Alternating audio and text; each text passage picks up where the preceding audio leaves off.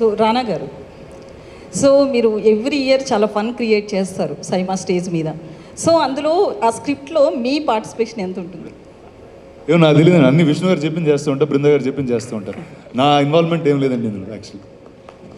So స్పాంటేనియస్గా కొన్ని dialogues వేస్తుంది లేదండి, అంత వీళ్ళు రాసిస్తారు, నేను పెద్ద స్పాంటేనియస్గా ఏం చేయను నేను. సో ఇలాగే తప్పు ఉందాం అనుకుంటున్నా. నెక్స్ట్ టైం స్టేజ్ల మీద ఏమన్నా మాట్లాడితే వాళ్ళ మీద వీళ్ళ మీద తోసేసి వెళ్ళిపోదాం. సో ఈసారి మీ నుంచి ఏమన్నా డ్యాన్స్ షో అట్లాంటిది ఏమైనా ఎక్స్పెక్ట్ చేయొచ్చని? నా దగ్గర నుంచి ఓన్లీ అన్ఎక్స్పెక్టెడ్ థింగ్సే ఎక్స్పెక్ట్ చేయండి. సో ఖచ్చితంగా అలా మీరు ఎక్స్పెక్ట్ చేయింది అయితే ఏదో జరుగుద్ది అక్కడ, అదైతే గ్యారంటీ. సో మీ ఫ్రెండ్స్ ఇద్దరు నామినేషన్స్లో ఉన్నారు, ఐ మీన్ ఎవరు జూనియర్ ఎన్టీఆర్ అండ్ రామ్ చరణ్.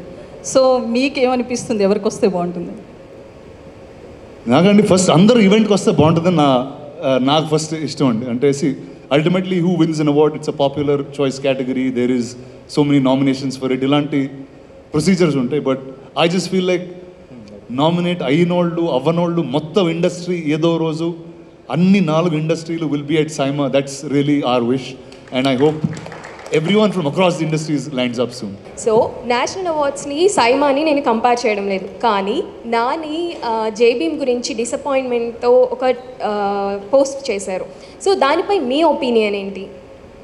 ఒకటండి, actually JBM is a lovely film and I think I don't know how sometimes it just happens and there will be something else. చాలా అన్బయాస్డ్గా జరిగింది అని చెప్పేసి అన్ని టాక్ ఉంది. అంటే ఇట్స్ ఈచ్ వన్స్ ఒపీనియన్, అంటే every structure is very different. ఇప్పుడు సైమా అయితే ఇట్స్ అ పాపులర్ ఓట్, అంటే మీకు అది ఇంటర్నెట్లో వెళ్తుంది, కపుల్ ఆఫ్ డిఫరెంట్ ప్లేస్లో వెళ్తుంది. National awards is selected on very different merits, so it's a very respectable award and why they chose certain films is up to that jury. అంటే మనం comment చేయలేం. Like that there will be so many films that have missed out, that have been very very powerful stories, but అది ఆడియన్స్తో ఎప్పుడు ఉంటుందండి. So people will never forget it. So ఇందాక ఆమె అడిగిన క్వశ్చన్కి రిలేటెడ్, సో ఒక అవార్డు వచ్చినప్పుడు దాన్ని కాంట్రోవర్సీగా ఎందుకు చూస్తున్నారు? యాక్చువల్లీ పుష్ప సినిమాలో అల్లు అర్జున్ నటనకు వచ్చింది, బట్ జై భీమ్ సినిమాకి అది వేరు, పుష్ప సినిమాకి రాలేదు, ఓన్లీ అతని యాక్టింగ్కి వచ్చింది. దీన్ని ఎందుకు ఒక యాక్టరే మరో యాక్టర్ని క్రిటిసైజ్ చేయడం కావచ్చు, ఇలా ఎందుకు జరుగుతుంది అంటారు? మీ మధ్య ఉన్న ఒక పోటీ కారణం అనుకోవచ్చా? లేదండి, అంటే each one is entitle to their opinion. అంటే ఎవరికి ఏ సినిమా, ఇప్పుడు మీకు వేరే సినిమాలు నచ్చచ్చు, నాకు వేరే సినిమాలు నచ్చచ్చు.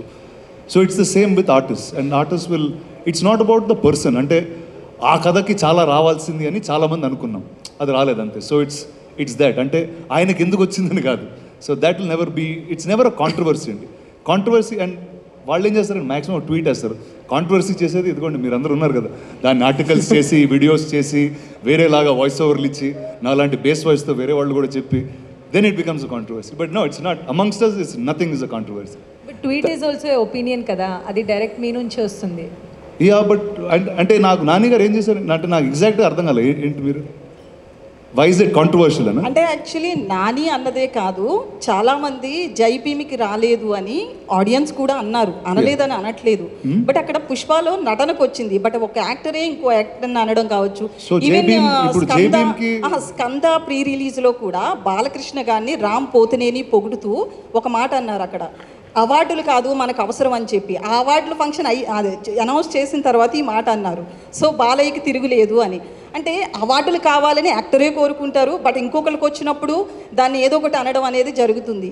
లేదు, అది మీ అజంప్షన్ అండి, కంప్లీట్గా అది మీ బ్రహ్మాండ్ మీ అజంప్షన్ కదా. I mean me actors, yeah see it's like I can like many things, you can like many things, so that's all it is and everybody can't get the merit. ఇప్పుడు మీ పక్కన మీ journalism కన్నా ఆవిడ ఇంకా బెటర్గా చేస్తారని నా opinion, కాదని ఆ పక్కన ఆయన ఒపీనియన్. సో దానికి మేమిద్దరం కొట్టుకుంటాం. So it doesn't matter, everything has opinions అండి. ఇక్కడున్న రూమ్లో ప్రతి ఒక్కళ్ళకి ఒపీనియన్ ఉంటుంది. సో ఇంగ్లీష్లో ఒక సేయింగ్ ఉంది, అది నేను చెప్పకూడదు, అబౌట్ ఒపీనియన్స్, బట్ అందరికి తెలుసు అనుకుంటా. హెన్స్